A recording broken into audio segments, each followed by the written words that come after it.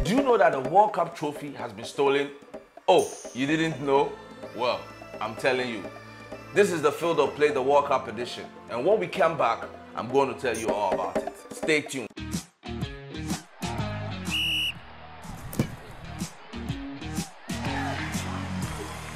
Now, Julio Rimet was a French football administrator and the third president for FIFA. He's credited to have founded the World Cup competition. He's the longest serving FIFA president in office for 33 years.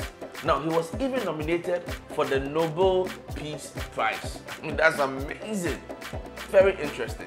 But this story is not about him, right?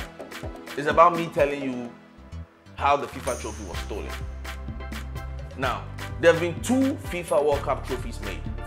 The first one was named after him, Julio Rimet, or Julio Rimet.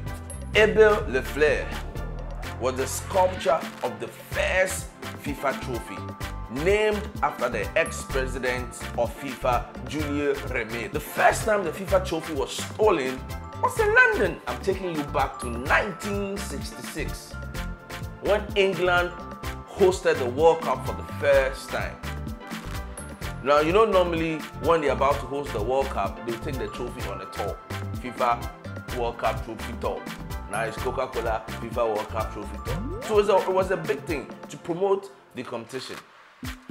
So the trophy was put on display at Westminster Central Mall in London for everybody to come and see, so that they can whip excitement and garner support for the competition in London. All of a sudden, the cup was nowhere to be found. The cup went missing. The cup had been stolen. The whole world was laughing at the United Kingdom. Everybody was laughing at them. This really upset the United Kingdom, and they decided to put their best investigators on the case. So you can imagine Scotland Yard, MI6 or MI5, everybody was on the job. They put their top investigators on the job to find the trophy. They tried, nothing was happening. Then 7 days later, a dog by the name of Pickles discovered the trophy wrapped in newspaper and dumped under a garden hedge in a residential neighborhood called Bullion Hill in Norwood, South London. Now the dog became a celebrity, became a hero. He even got prize money and everything. So UK was excited, they were happy that they've been able to find the trophy. So then the FA decided to do a replica of the trophy, so that they put that one on display for security reasons, so that no one will steal that one again. Or even when it's stolen, if not stolen the original one, it would be the replica that is stolen. But FIFA did not agree, but they still went ahead to do it.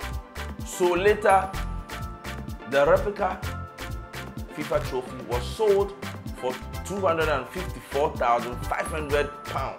The person who stole the trophy as at the time was not found for so many years. Up until 2018, Sidney Couglier was discovered as the one who stole the trophy. He was a petty thief. A petty thief. So basically, he said he was just walking around and he saw the trophy and he realized that security was weak. So quickly, he just stole it. But then there were a lot of news reportage about the trophy. People were talking about it. It was in the press and everything. So the heat was on. So he got scared and didn't know what to do with the trophy again. After that time, nobody would even want to buy it. So then he decided to throw it away. So the second time the World Cup trophy was stolen was in Brazil. Can you believe that?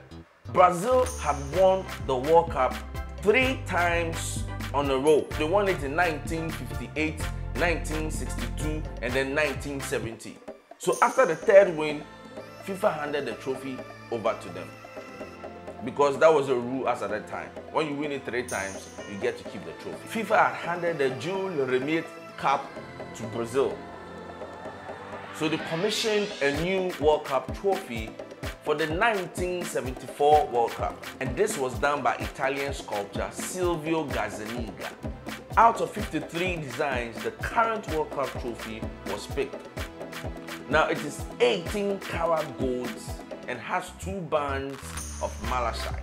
The Julio Rimet trophy, which was won by Brazil, was kept at the Brazilian Confederation of Football headquarters. So for instance, our GFA office, kept in the office beautifully. And the gang broke in. There was only one security man at post as at that time. Tied him up, locked him somewhere, and stole the trophy. Now, the trophy has ever since not been found. It is believed to have been melted, because who's going to get that trophy unless somebody is secretly keeping it in their collection? It's possible, but it's never been found. So after the theft, Brazil's FA decided to do a replica of the trophy, and this time it's kept under heavy security.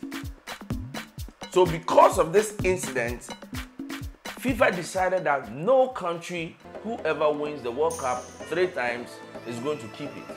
They are rather given a gold-plated replica of the trophy called the FIFA World Cup Winners' Trophy. The original FIFA World Cup trophy survived World War II, hidden under the bed of the then Vice President of FIFA, Otto Barasi's bed. He put the trophy under his bed, right?